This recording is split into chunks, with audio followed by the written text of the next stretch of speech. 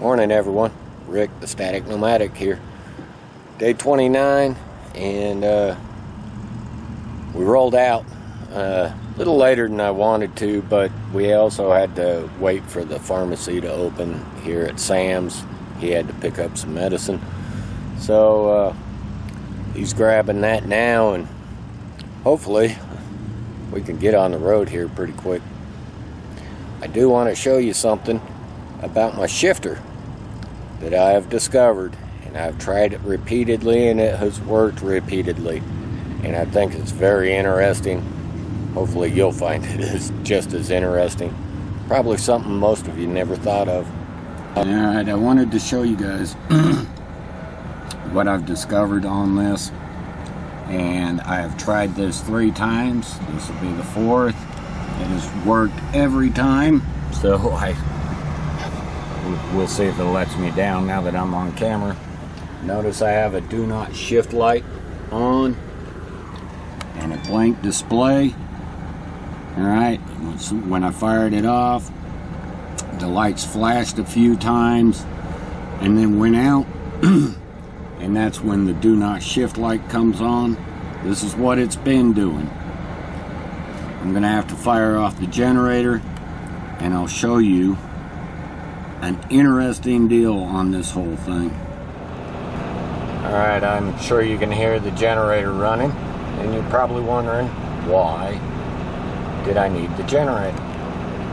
What I have noticed on this is it only does it in the cooler temps. If this coach is nice and warm inside, say it's been basking in the sun most of the day, I come in, hit the key, everything will be fine. If I do this first thing in the morning when it's cold, that's when it will do it. So, air dryer. I'm gonna kick that on high, and I'm gonna warm that box down there for about 3 to 5 minutes.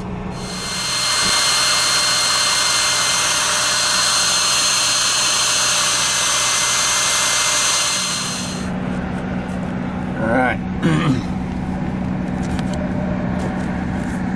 I've got it nice and warm. Now I'm going to turn the ignition off and start it again. Voila! That is the whole deal. It obviously has a bad solder joint inside of this ECU.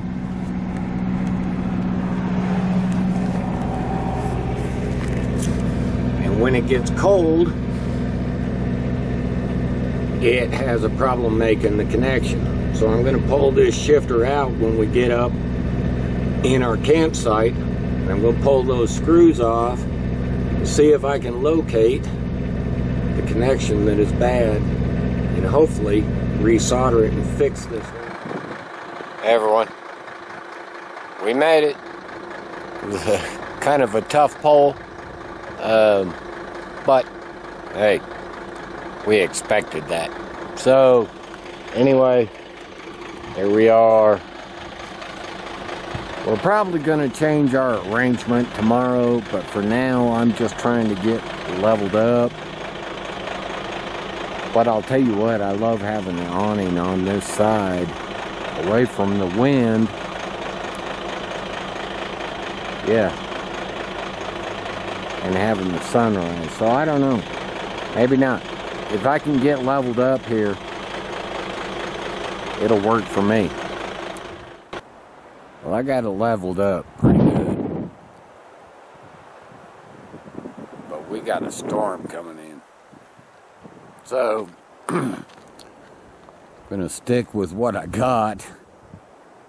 Wait for this storm to move through, and then fix it tomorrow. Notice how high off the ground these are. Yeah, ain't even touching.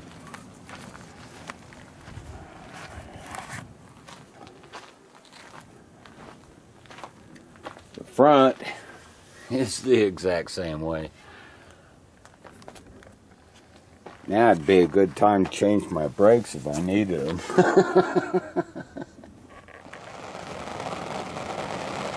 Rainmaker Rick, hard at it. Haven't been here an hour. Yeah, geez. Well, the rain didn't last all that long. But the wind's pretty consistent right now, so yeah. Anyway, it's been a fun and interesting day, no doubt. We made it here. We got set up.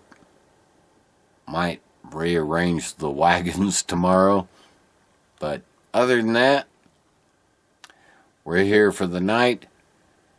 And even though it's slightly windy, that wind feels so good. It's like natural air conditioning. So, yeah, kind of an awesome thing.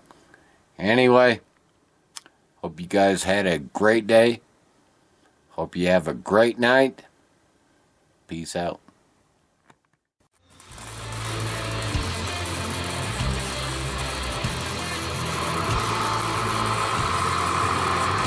Thank you.